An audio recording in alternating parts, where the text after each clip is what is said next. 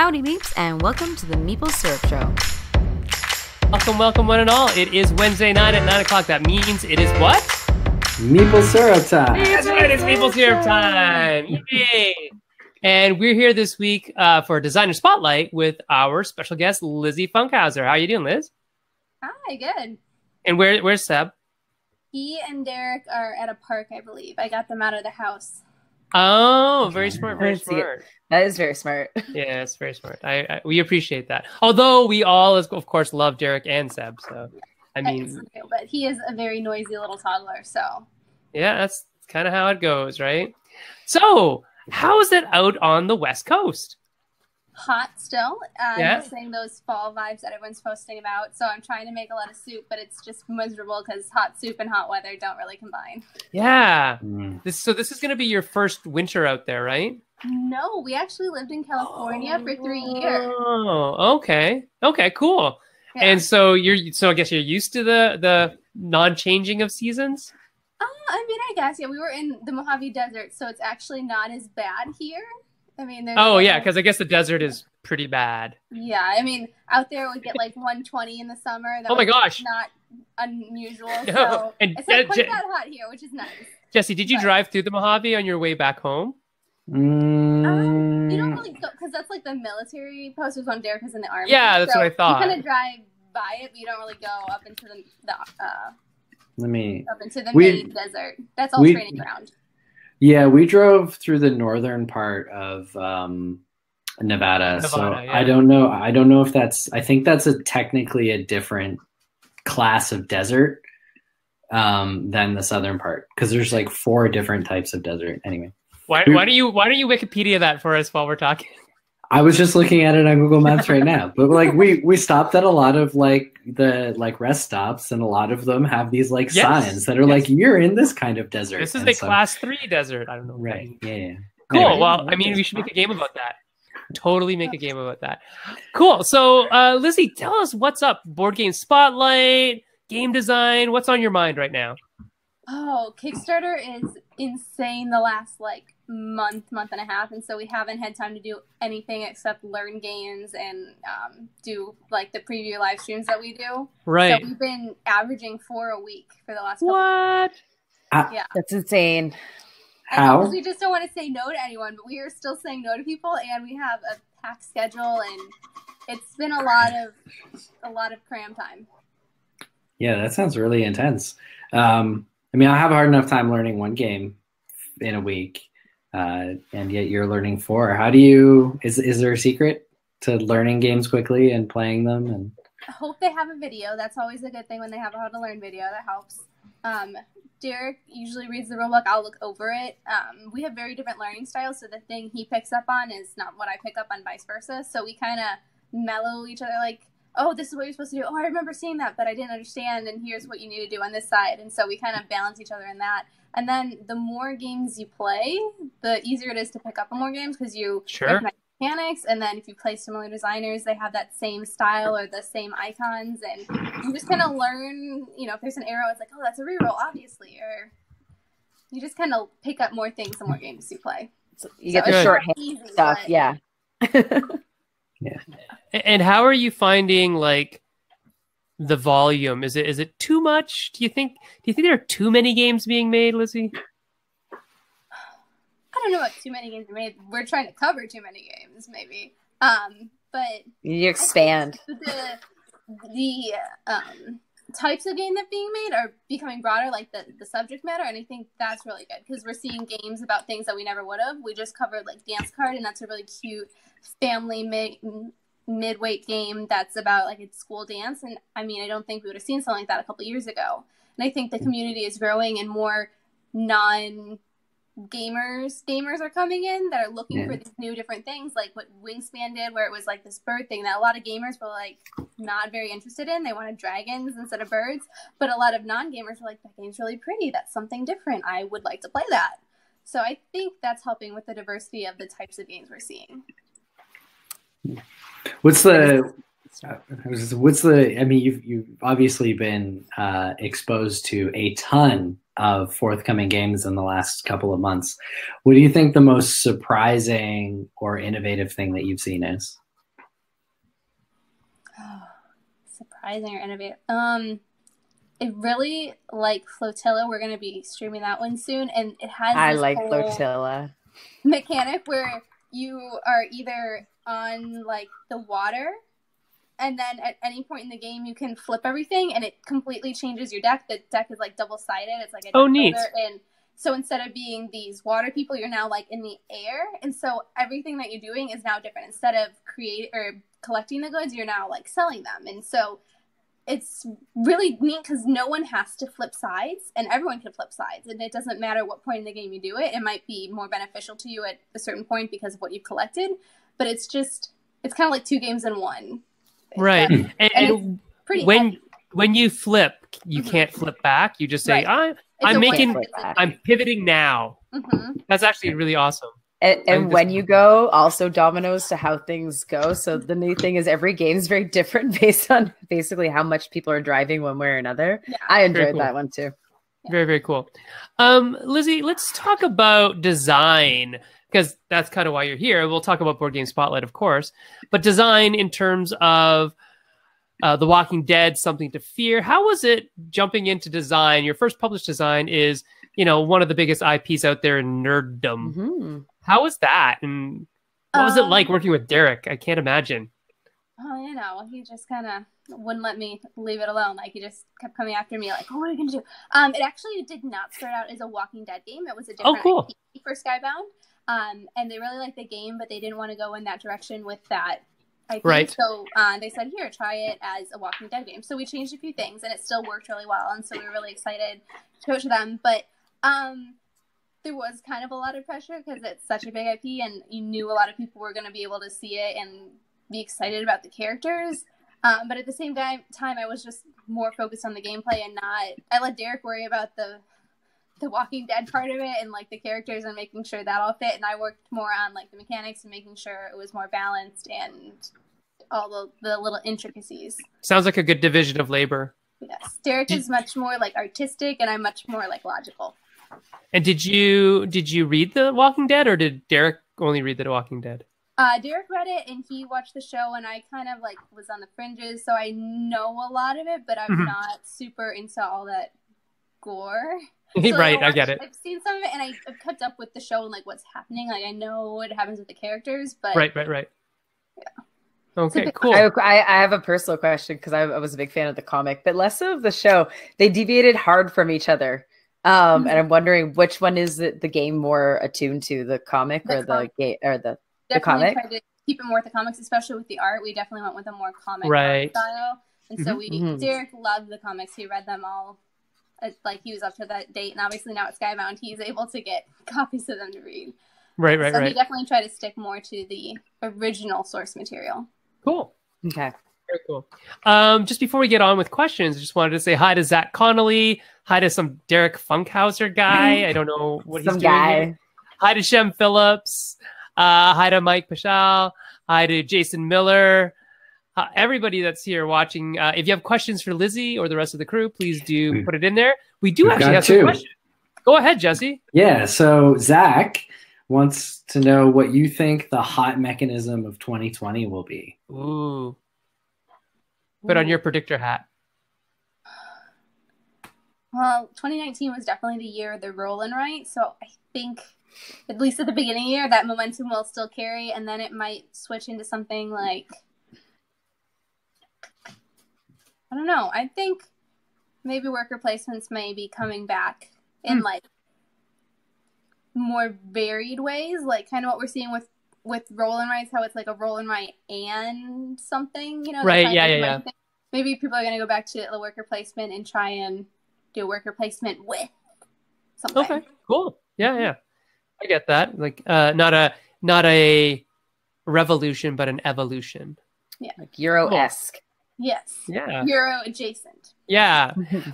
It's interesting because I've heard lately on industry talks that the $50 game is no longer a thing, and that it's really hard to sell $50 games, and that $40 games might be the new thing. What are your thoughts on that, Lizzy? I mean, I've definitely seen it on Kickstarter with game prices wanting to be at that like $39 to like $41 sweet spot, and it is a lot harder. And I've seen a lot of games with like maybe that had minis originally go down to standees to kind of cut that cost and make a cheaper game for people, and so they might offer the deluxe version that does have the more expensive things. But I've seen a lot more people trying to get down to that $40-ish limit. I think maybe it's just because there's so much on Kickstarter. If you look and you're like, wow, a $50+ game, you know, that might be too much. And then you see that 39 and you're like, oh, I can do 39. That's not. The psychology around pricing is ridiculous. It's really actually pretty fun to study. Grocery stores are fantastic at it. But that's a big good point, because you were just saying, as you said, like mass is starting to come more and more into the space, and they're going to be really afraid of price points like that, right? Because if you're not sure what game you're picking up and you're like, you're not going to spend $70 on that first one. Right. 60, well, that's 70 for us because it's 50 for you. But that's kind of the problem. But if they see something that's maybe a bit more within a conventional price range, what they're used to, right? Because remember, when they're going into a store, they're picking up Monopoly for like $19.99 or something. They're right? Like, isn't that what a game is? Right. And so I think we're going to have a lot of middle ground that I think will be interesting space to play in.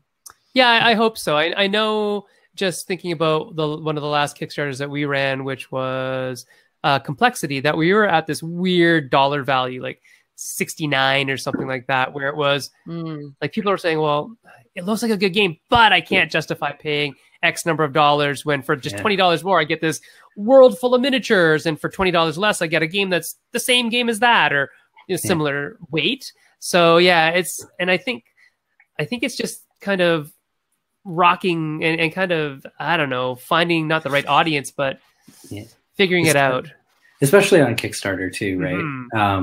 And not to bring up the other Funkhouser, but he did make a point in the chat that's relevant. Yeah, he said that he believes there's a no man's land between $49 and $69. Exactly what we talked about, and I've talked about before with Complexity, that is where it kind of sat, right? Yeah. Like I know anything about psychology. Let's see here. Oh, hi to Brad Bachelor, and hi to Reed. Brad, maybe we'll have you back on sometime where, if you do what Lizzy did and use your phone. Oh, it's Brad. We had a problem with Brad last week too, right? We're having some problems with Be Live, so I gotta think it's Be Live because these weren't happening before. Yeah, I don't know. Jason Miller had a question here.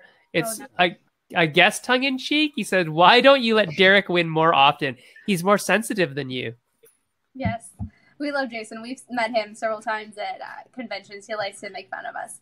Derek does win a lot. He just doesn't always win on screen. And I won the first dozen games because Derek was so busy setting everything up and monitoring comments and stuff that just set this precedent that Lizzy always wins. And it's not true, guys. I promise.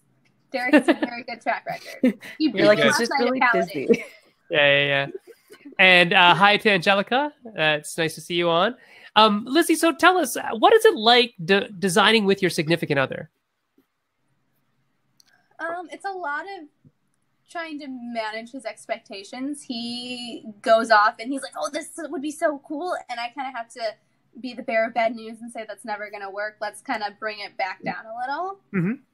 But in the opposite, when I have an idea, he's the one who's pushing me forward and really helps develop it out of me and be like, okay, well, what else do you want to add to this? What's your idea? And he can take what's in my mind and put it down on paper. So we really do balance each other really well when it comes to designing. It's really a nice balance between us. That's awesome. It's funny. This is what Shem said. Lizzy is smart. Derek is pretty. We actually took a BuzzFeed quiz about who you are in the Big Bang Theory, and I got Leonard and Derek got Penny.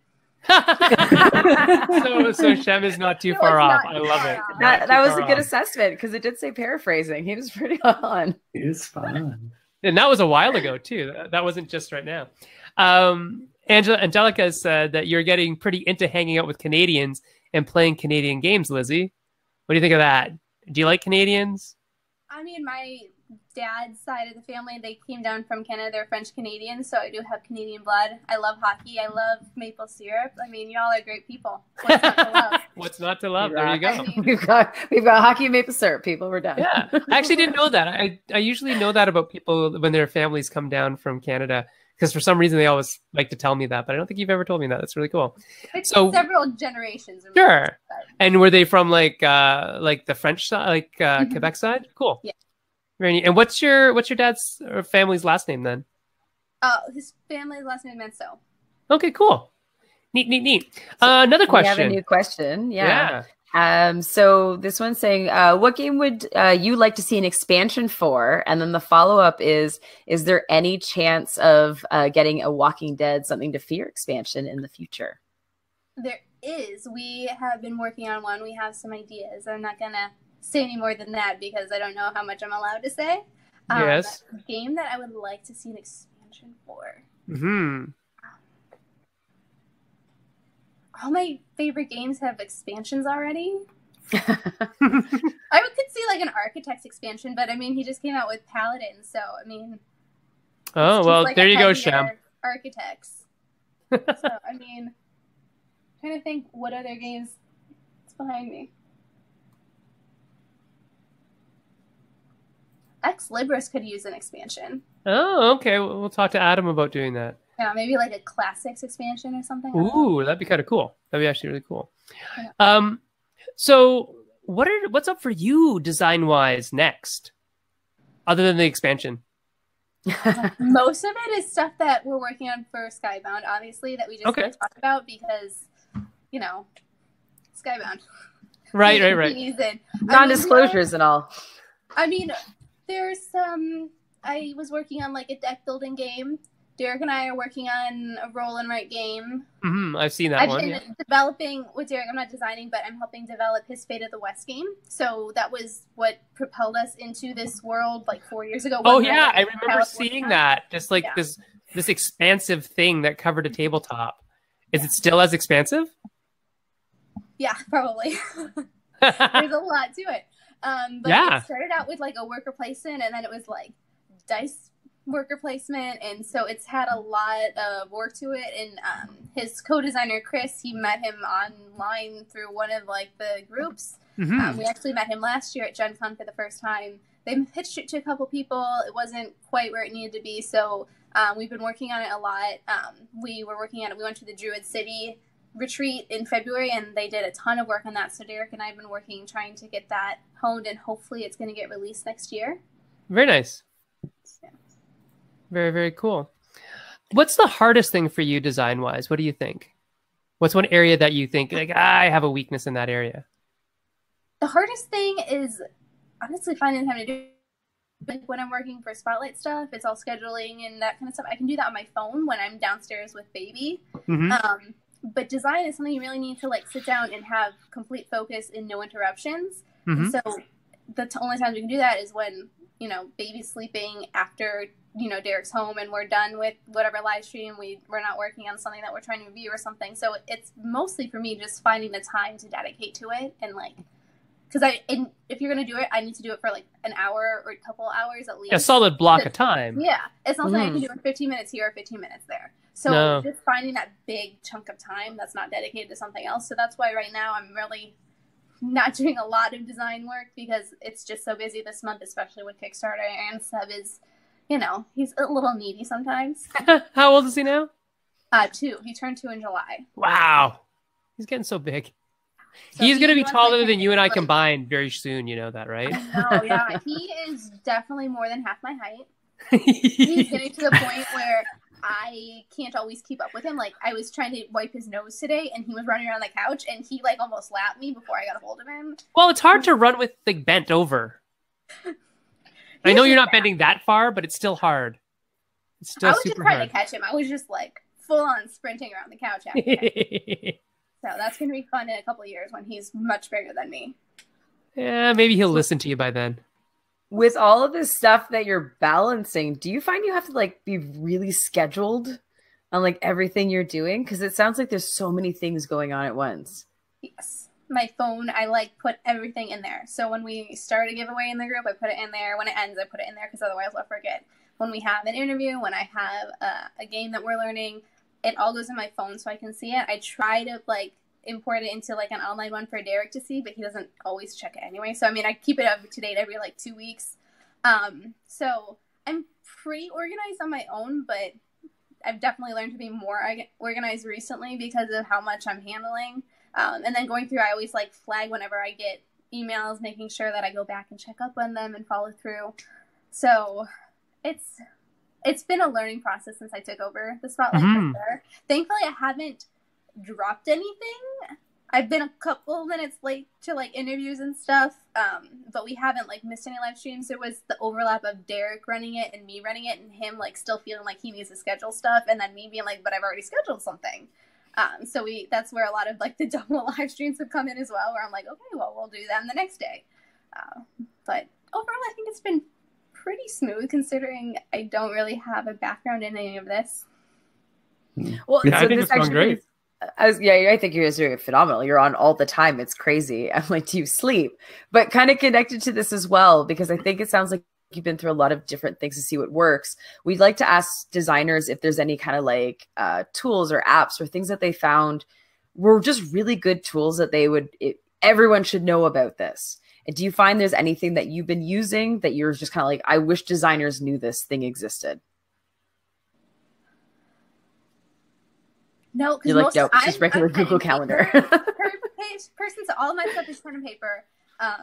So like with The Walking Dead, we had the comics to go to, so we didn't really need to do a ton of research like online. I am toying with like a World War II game, so I've been looking up like a lot of Wikipedia and like that kind of stuff, trying to find more in-depth articles about that. But again, I have not delved as deeply into that as I would like to.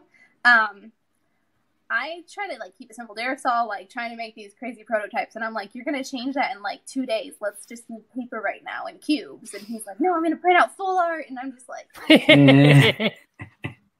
He likes it. He enjoys that. I remember him sending me something. Cuts it out and prints it, and we play it like twice, and he's like, oh, this isn't working, and then he like scraps all of that, and we have paper to write on for the next year. But he's like redoing the game completely, and I'm like, I mean, Seb will have a lot of paper to color on. That's all it is. There you go. Yeah. So I want to stop coloring on my walls. Hey, right? You tape the paper up to the walls instead of throwing it out. Life hack. He's smarter than that. He'll rip it off. Well, that'll at least keep him occupied for a second. Give you a chance to intercept him before the pen hits the wall. On the topic of pens, though. You mentioned that you design with pen and paper. And so that's really interesting, I think, because most of us use software of various kinds, not necessarily going, full Derek and trying to make a polished looking first prototype, but still, we use GIMP and Photoshop or InDesign or like other digital tools. What do you find the biggest challenges are with pen and paper based, with taking pen and paper as your first approach and primary approach to making games? It's hard to make changes because once you put it down and then you're like trying to scribble off, so then you have to repeat the whole thing on another sheet. So it can be very time consuming, and I have like horrible handwriting. So like trying to get it to where other people would be able to read it and play it, it takes a lot of time to like write it out and get it all presentable. But if it's just Derek and I, it's just like, okay, here's the next. That's what that means. Like, go for it. That's right. It means I win. And yeah, absolutely. Yeah. Do you find that that by working in pen and paper, it gives you a design advantage over the sort of digital first approach? Do you think it makes me less attached to it, because that's something I struggle with, is if I originally have an idea and then it doesn't work, I get very attached to it and I don't want to get rid of it. But if it's just pen and paper, it's easier to just like push it aside and be like, okay, I didn't spend that much time in it. I'm not that attached to it that I can't move on and do something else. Right. So your investment is low. Yeah. That's fair. Interesting. And it's a little tear and you're go on to the next one. Yeah. So right. There's always that. Yeah. Legacy style. So Zach Connolly is saying, I do pen and paper with Post-it notes inserted in sleeves. And definitely I know Jesse and I will use post-it notes to like revise, and just usually Jesse's method is if it's got red pen on it, it means we just change it. So he'll write on with red pen on it as we're playing. So lots of ways to do it, I think. Post-it notes are great because that's something you can just like put over it and be like, oh, I'm going to do this. That works. And just cover something up so you don't have to scrap everything. I love Post-it notes. And whiteboards, that's something else Sen and I will use. The initial brainstorming phase of a design is usually either whiteboards or we have digital paper, but still the idea being like you can quickly sketch a board or a card and also erase it. I don't do whiteboards. I'm left-handed. So it's very difficult to write on something like that. You're wiping as you're writing. You're wiping as you're going, so you have to like, and it's very awkward to write like that. Yeah. So, When I see you next, remind me of that little problem you have. Yeah. I have special markers for that. But I can't. You know what? The funny thing is, I can't find ones like this. I can't find. So I'm a teacher, so I have whiteboard markers all over the place. But I can't find big, thick ones. But I have really thin ones that Staedtler makes that require a lot of friction to take off. They're still dry erase, but they don't rub off when I write over it, when I drag my hand over it. I'm not left-handed, but I'm just messy. So is this? No, it's not like that. It's thinner, but it's like but it's specially formulated to not wipe off. Oh, okay. You have to like rub it off. It's much harder to rub off. Anyways, I will get you some of those because I have a bunch. Sounds amazing. Yeah. Solve a lot of my problems. Yeah, maybe, right? Especially if you like roll and writes. So in the process of design, where does broccoli come in? No, I'm just kidding. I know. Yes, broccoli. Yes to broccoli. Yes, broccoli. There no. was a game, Yes, Broccoli. Oh, that's right. There is a game called Yes Broccoli. Yeah, Daniel and Derek and everyone like jumped on board and helped fund it because they liked it. They're like, "This is cute. This should fund." Yeah, right. How does it feel being like a taste maker and a designer at the same time? You definitely get to see so many more games this way, and so it tells you like what's been made. So I mean, we've definitely had ideas. We're like, "Oh, this is so cool," and then we find a game that fits that niche or like works better than what we had planned, and so you're like, okay, I don't have to devote this time to that anymore because obviously someone else has done it. And we can also see what's popular and what's is a good direction to go to. Like Derek did have an idea for like a roll and write coloring book, and we were like starting to work on it, and then John had his signed at I think it was like Indie Boards and Cards, and Derek's like, oh, someone already did that. So I guess we don't need to do that. Right. Sorry, I'm just writing questions up here. Oh. That's okay. I'm posting a whole bunch to the group chat right now. Jason's calling me out for calling you a tastemaker. I think he thinks I'm going to make your head explode or something. Derek did have a game idea for like a trader, and everyone like eats a piece of candy at the beginning of the game, and one of them like it dyes their mouth a certain color, and that's how you know they're the traitor type thing. So they can't quickly had to tell Derek that was not a viable option for like different reasons. It sounds cool, but it's not something you can play back to back. Allergies, or too many variables. And he's like, "Oh, it'd be so cool." I'm like, "It would." But you can just play that game at home with like Jolly Ranchers or something like that. Right. So here's a good question, because we're talking about design and kind of, as you said, you have to keep changing gears so quickly. So what do you do to kind of get into the right design mindset? How do you suddenly go from, okay, I'm turning off Spotlight to focus on this, or I'm turning off, family stuff to focus on this? Because I think that's a big problem for a lot of people.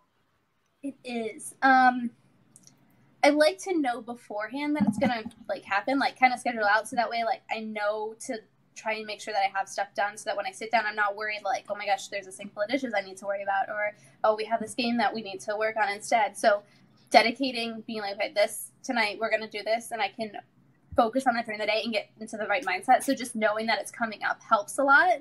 And then just sitting there, Derek helps me focus a lot, and we can just bounce off each other. And a lot of times I like to just scroll on my phone or something, like something kind of like mindless activity that lets my mind wander, and I'm more productive when I'm not trying to focus on something.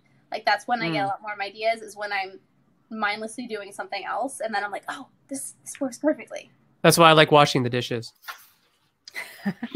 Everyone has their zone out, right? You can do that all day. I love washing dishes. Brad Batchelor asks, are there any games that have inspired you as a designer, Lizzy? He's even got his hand on his chin like he's asking you that. I love Welcome To, and I love how they've been able to do all those different expansions for it, and how each one is still like the core game, but it just adds something like the winter one where you want to get the numbers in order because you get bonuses with that really speaks to me, because that's what I would try to do anyway, and so being able to do that as part of the game. Now I can score points for doing that. I know, like it's much more driving force. And then like the Halloween one was also really cool because I always want to get the pools, but it's very difficult to get all the pools, and I've been able to do that. And I had it in a way with the candy corn and the ghost, where if you can collect those and you can turn those in for the pools to get the more points. So I love how they've taken the things I love about the game and added that to the expansion to make it, I don't know, a little bit more depth, a little bit more challenging, just a little different. So yeah, and you can put it in, take it out, however you need it. Other questions. Zach Connolly asks, because you get to play so many games through Spotlight, have you found that these games have changed your development or designs? Occasionally we'll run across like a little mechanic or something that we really like, and we'll try and take inspiration from it. We don't want to, like, obviously you don't want to copy someone else's work, so we try and use the games that we play as just like okay, what really works, what do we like, and work from there. I don't have any like specific examples because there's just so many games. Yeah. Right. But occasionally there's something that like you're like, oh, I really like this. I'm going to write that down and remember that for later. It sparks interest, it sparks an idea, or maybe it's something that we can go back and be like, oh, we should do this for this. Just little tweaks.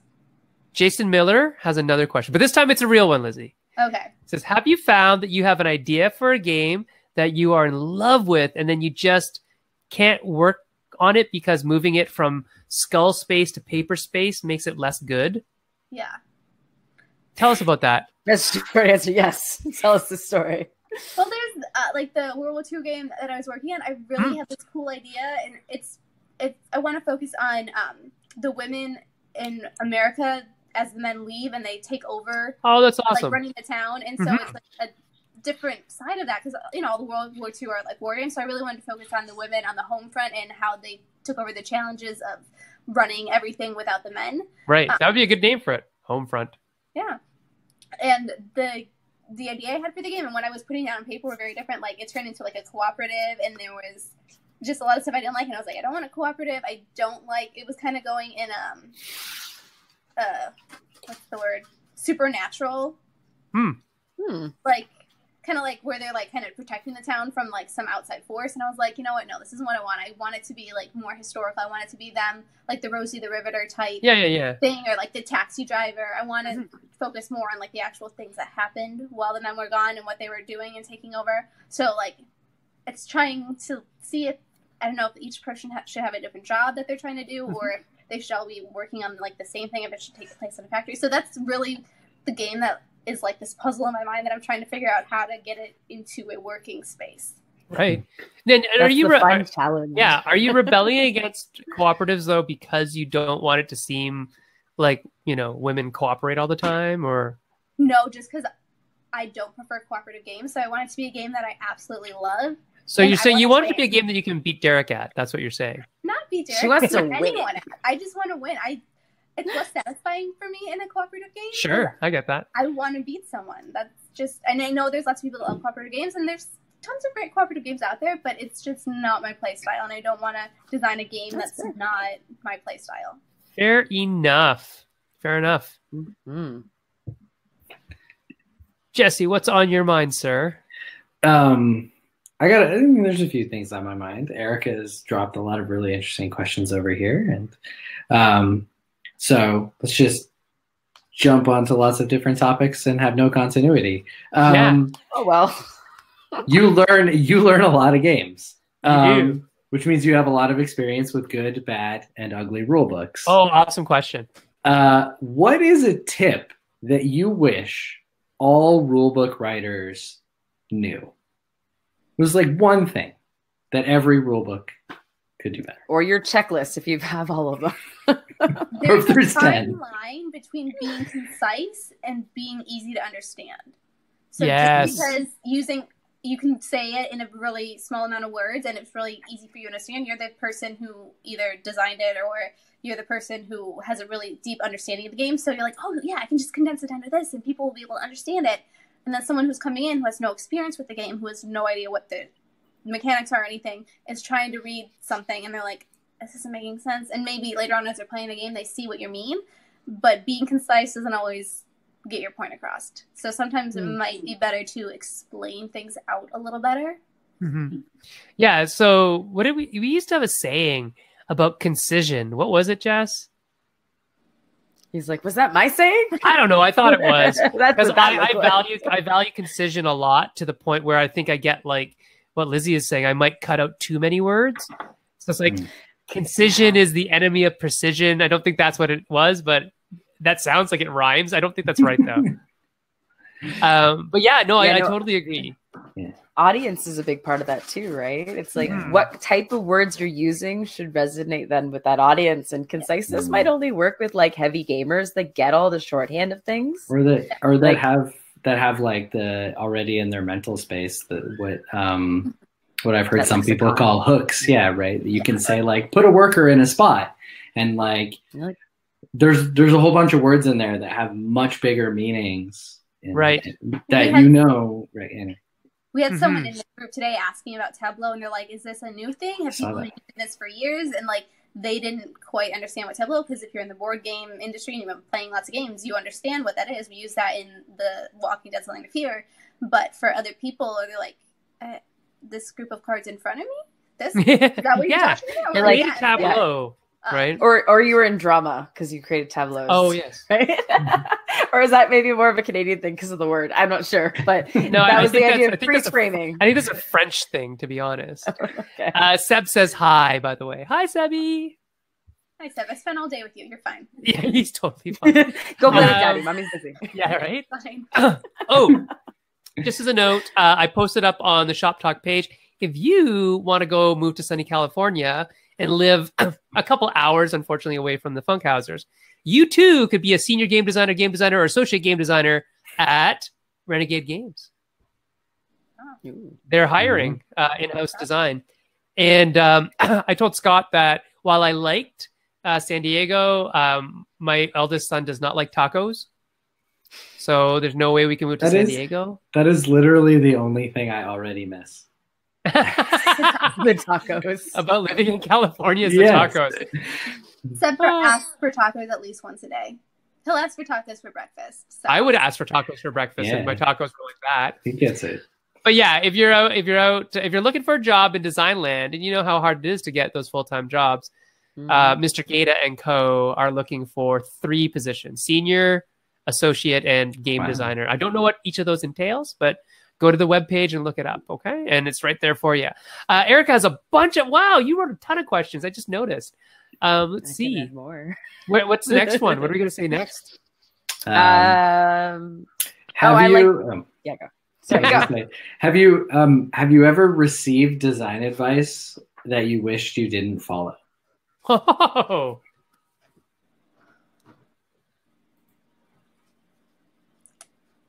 Don't know. I'm gonna say no because I can't think of anything, and I'll probably think of something later tonight. And I was like, oh yeah. I'm sad that we switched the IP for Walking Dead. That wasn't our choice, but I got very attached to the original one. So I was like, I kept telling Derek, and he's like, can you let us know what the original one was? It was Manifest Destiny. Okay, cool. Oh, interesting. So it's like if Lewis and Clark went west. Yeah. Encountered a bunch of like supernatural things instead of just trying to find water away to the west. So I really liked what we had done with that and the art. I mean, we had just pulled from the comics, but I really liked that. Is there the chance of that coming out as a game for you guys to do something with that's not the same game, but? I mean, it's Skybound's IP, so I could definitely go back and try and design something for it right. and offer it up to them. So I mean, maybe in the future we'll have something for that IP, but like a sacrifice. It's offer it up as a sacrifice. Sure, please. I like this comic. I want something from it. Oh, that's funny. So from Skybound, does that kind of mean like the catalog is somewhat open to you, that you could actually say, I like that. Could I pitch you a game based on that? Is that kind of what they're open to? I mean, yeah, like if I want to do anything with anything from their IPs, but they also get approached a lot by other people that are like, hey, why don't you make a game for this? So that's a lot of why I can't talk about things, because it's not always Skybound stuff that we're working on. For sure. Other projects as well that we're bringing in. So I think there'll be a lot of really cool announcements, not just from me and Derek, but like the whole Skybound team as a whole. They're working on a lot of really cool ideas from other people and from Skybound. So yeah.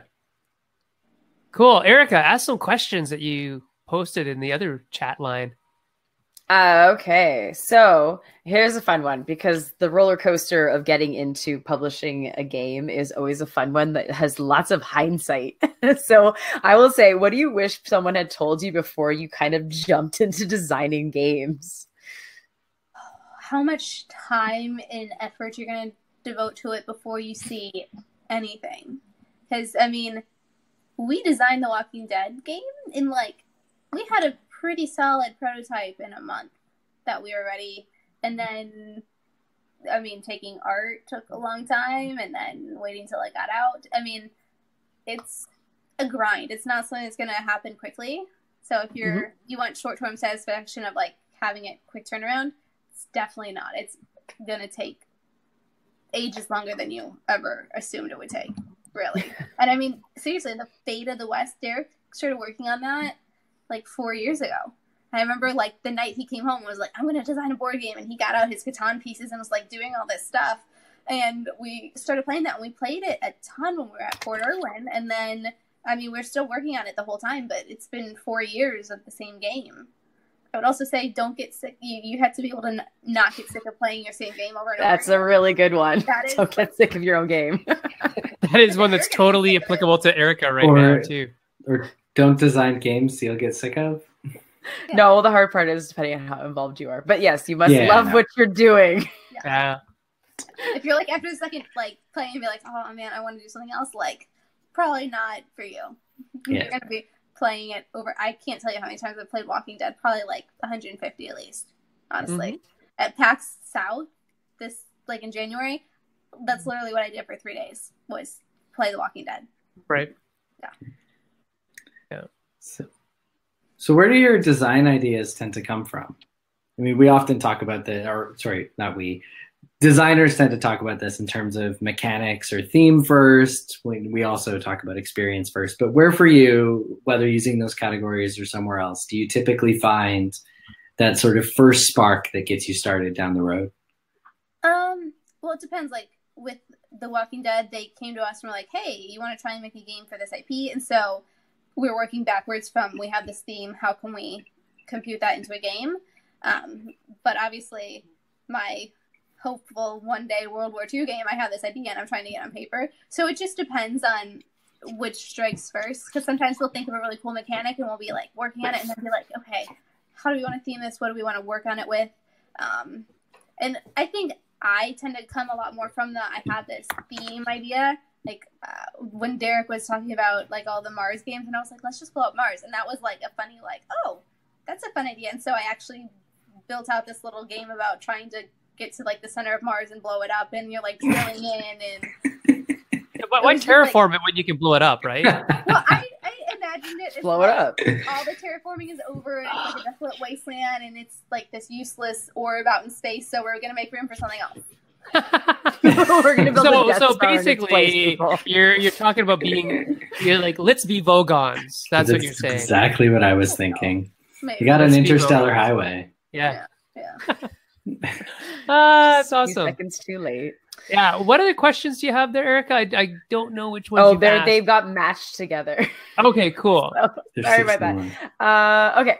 Let's see what the next. Okay, so here's a good one because, as you said, you have to play your game like 150 times.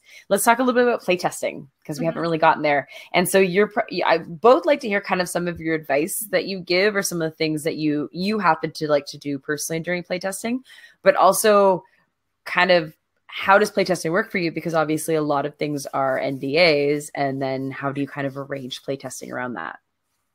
When we were doing The Walking Dead, well, we did have the other version that we could bring out. We played it a lot. The two of us, Derek, took it to a game store that we played, and I think we just had like more blank type cards, which is like the abilities, not so much the characters.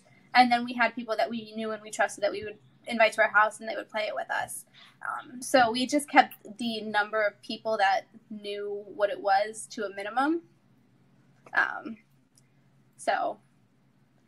And when you get to other things, like mostly we start out with our friends. It's not until we have a pretty solid working game that we're going to take it to like the proto spiel type stuff. We did that when we were in Chicago because I'm from Chicago originally, so we were living in Illinois. It was easy for us to go up there for that kind of stuff and take the games there. So is that what you tend to do? Most of your playtesting ends up being more like prototyping kind of events, or do you find you have to arrange a lot more of your own now, or do you kind of just use the people that you have to play games with? Mostly it's people we play games with, and we go back and forth. When we're in Illinois, Elf Creek Games was there, and we would kind of swap back and forth. They'd bring us their stuff, and we'd bring them theirs. So we do that. And now that Derek works at Skybound, they're building like a playtester network. Yes, I've noticed that. Utilize, so we'll be able to like send them the game and the rule books and be like, here, give us feedback. And so it'll be a lot easier to get those blind play tests in, because that was something we struggled with, was trying to find people to play blind, because if we've been developing it and they've been helping us along the way, it's kind of hard to be like, here, forget everything you knew about this game and give me some feedback that you haven't done before. Yeah. And is Derek responsible for that? The playtest group. Yeah. He's in charge of that at Skybound, so he's been setting that up and getting people signed up and working through what they're gonna send out and when. So excellent. So at the end of the show, we're gonna ask you a question, and you probably know what it is because you've seen the show before, but it's gonna be about your advice to other people. So before you get there, though, I just did want to show this on screen. Let me just see if I can pull this up and see what happens. Come on. Why is my staging not moving over? There it is. I'm going to see if I can. Because Be Live doesn't like you anymore. I guess not, but I'm going to drop myself out of the picture here. And another picture will appear in his place. What does that say? Careers? Is that job posting? Yes. Renegade Game Studios. All right, so plug for a job, guys. You can go work at Renegade Game Studios as a senior game designer. Can't hear you guys anymore. Oh, that pushes Lizzy out. They push everybody out. Oh, okay. We're just voices now? We're just voices now. Sad, make it go away. Sad. How does he make it go away? I do this. Okay. I did that. Did you lose Lizzy? No, we didn't lose Lizzy. She's still here. Okay. But let me just see. I got to get rid of this. And now we all go back to this arrangement. Very weird. We inversed. Yeah, we reversed all positions now. We played a little bit of musical chairs. But I just kind of wanted to talk about that thing. But I guess I can't show it and talk at the same time. I'll have to figure that one out. There's a way. There is a way. I read it. I read it out loud, at least partly. Right. Oh no! Oh, Lizzy fell. I think you might have broke her sound again. Oh, maybe. I don't know. Maybe I did something. Sorry, Lizzy. But let's see. Okay, so commensurate job title, commensurate with experience. So I think they're looking for one of these roles, a senior or a game designer or associate. And so you get one of those roles. In creative development in San Diego. And here's Lizzy coming back. Okay, let's see.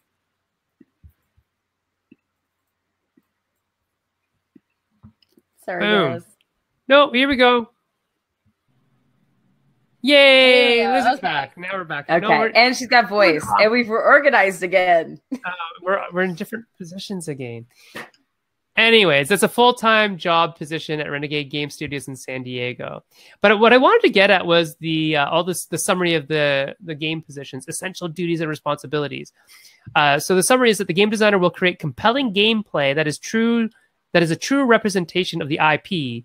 They're expected to push the envelope of creativity and deliver an experience that is appropriate for the intended audience. That's a neat way of describing the job position, right? Essential duties and responsibilities: designs and develops gameplay for Renegade products, responsible for ensuring that all products are an accurate extension of the IP and that they provide the customer with a unique and entertaining experience. Works with producer like Dan Bojanski to create the highest quality game experience possible. And Erica, you've worked with Dan a lot, have you? Yep. Yes. Yeah, over the last a lot in the last year and a half. Yeah, for Scott Pilgrim, which is on Kickstarter right now. Yeah, Scott Pilgrim is on Kickstarter. May work with internal and external designers and developers, may work with outside designers to develop their original designs, may travel to major events as promotional staff from time to time. And then supervisory responsibilities. Game designers will have the opportunity to lead both long and short-term teams. Education and experience, 3+ years of experience with intellectual property development and game design. So there's a lot of stuff on here. Like there's more knowledge and skills here that we won't go through, but it's just interesting. Like I've never ever seen a game design job application or list of skills. So it's just neat to see it up there. I think we're going to see more of that. We're like, I mean, people are slowly. So. I think we're going to start seeing more and more versions of, let's say, a design studio that start to pop up in different ways. Oh, Tim's here. Tim Devine. No, you didn't kick the guest. That was me making that a was mistake. Ted's fault. Yeah, it happens. Cool. So, Lizzy, I hope you've had some time to think about the piece of advice that you'd want to give to designers out there who are, hoping to crack into the business or who are just like maybe hitting a design block or something. What is it that you would like them to know? Well, first of all, just keep trying. There's so many roadblocks that you're going to hit that the first one may seem insurmountable, but trust me, there's more. So don't get discouraged too easily. Wait a minute. But it gets harder? Just keep going because you're going to keep knocking down. It gets harder, but you're going to run into multiple things. It's never just one problem that come up. I get it. I don't mean to be discouraging, but a lot of people might have an idea of, I have this really cool idea. I'm going to play it 5 times with some family and friends and then take it to Kickstarter. And it does take a lot more time. It takes a lot more effort than a lot of people assume. So I think just being mentally prepared for a marathon, not a sprint. That's fair. It is a lot more time than you often think it's going to be. And again, depending on how deeply involved you are. So I think currently at least 3 of 4 of us I know are like deep into. I guess Erica, you sort of got out of it, or you still deep in Scott Pilgrim. I'm deep in Steven Universe right now. Oh, okay. So you're deep in something. And Lizzy, are you deep in anything right now, like development wise or content wise? I mean, Fate of the West is probably the deepest I'm in right now. Most of the other stuff is early works right now. Yeah. Right. But it's true that, the more games you have and the more you're working on development and design, the more there's going to be, hiccups and these long roads to travel that it's not as easy as it seems. Like a lot of times when people see Kickstarters, it looks easy, but the amount of work that goes into an actual really successful one is ridiculous, right? And then there are some that just kind of happen to do okay or well with very little, but those are like a rarity nowadays. It's like that, certain companies have sort of upped the game in terms of the format. So it's really quite interesting. Just so much more competition that people expect a really polished game off the bat. They're not going to back a game that's only half baked anymore because they just have too many other options. Yeah. Like, why am I going to spend $50 on, or 49, sorry, or 39? Why am I going to spend 39 on game A, or 79 on game B. Yeah, that is much more developed, or they're showing me much more upfront, right? So a lot of it is definitely perception. And I think there's a big change over the last, 8-9 years of Kickstartering that the perception has changed from rough and raw to polished and sellable. So whether or not Kickstarter believes it's a store or not, I'm pretty sure the public thinks a little bit differently about the store. Yeah. Well, and as we said, like looping back to our earlier conversation of there's new people in the market, right? Think of how many more voices there are now saying, I want this. And I mean, you kind of, who are you supposed to cater to? There's so much divide now, but that's the interesting thing is the audience. I think audiences have started to shift as well. Yeah, definitely.